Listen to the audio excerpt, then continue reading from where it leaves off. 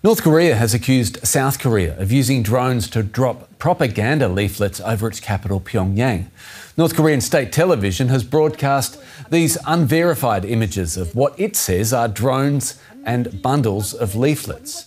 Its foreign ministry has called the incident a dangerous provocation that could escalate into an armed conflict. In response, South Korea's Joint Chiefs of Staff said it, quote, cannot confirm the truth of North Korea's claims.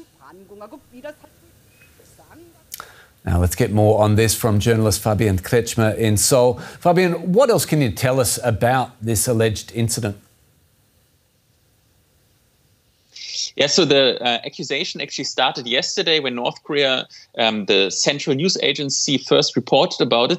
And today, actually, North Korean state media have really prominently reported about it for their domestic audience. I think that's quite significant. Now, actually, the South Korean military immediately said or rejected that claim, and they said they cannot confirm that they sent drones to the North Korean capital of Pyongyang. But it would have been really a stark provocation if it's true. I also don't know if I can verify it or falsify it. It's impossible at this stage. But this has never happened before, that North Korea made an accusation like this. And basically, it's a form of information warfare that both sides are engaging on. And so far, I think it is speculation, but the accusation is really very rare, and it is really quite concerning. Fabian, as you say, it's very hard to verify in this situation. But as to the motive, what does South Korea have to gain? Why would they do this?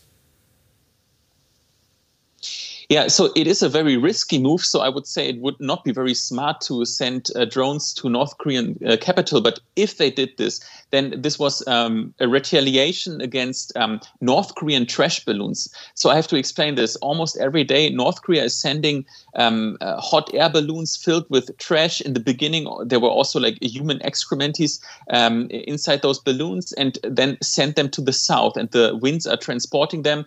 And those balloons are really uncontrollable. Sometimes they would land in the airport, they would land in government facilities. And so they are considered a big provocation here in the south.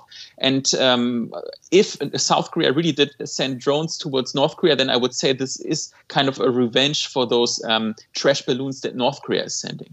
It must be said that North Korea's leader Kim Jong-un can be prone to strong and colourful reactions. How has he reacted to this particular incident, Fabian?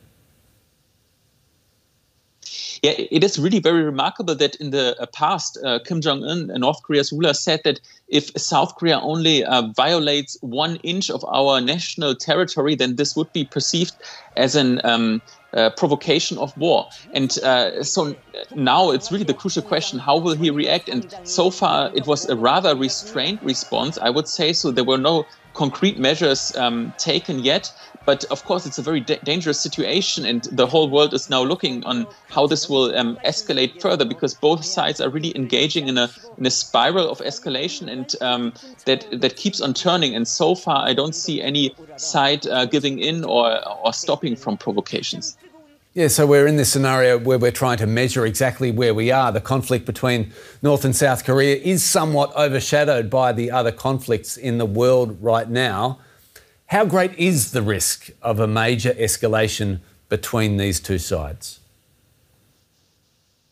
Well, it has definitely become higher, the risk, and there are several reasons for that. North Korea is actually in a diplomatic sweet spot right now. They don't depend on the West anymore. I mean, they don't show any willingness in negotiations with the US, for example. They get instead their foreign currencies by trade with China, and most of all also Russia. So there's a big military cooperation between North Korea and Russia, and there are also some reports claiming that North Korea is or will likely send troops to Ukraine to fight for Putin's war against Ukraine.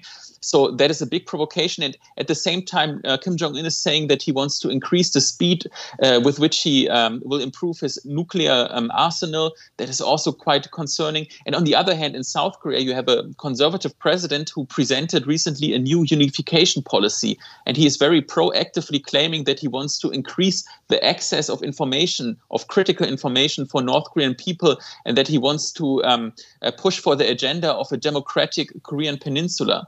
Now, I mean, that is probably something that many would agree on in the international community, but in the eyes of Pyongyang, this is basically a call for regime change. So I would say it is really quite dangerous, the situation right now, and probably it will get even worse in the coming days.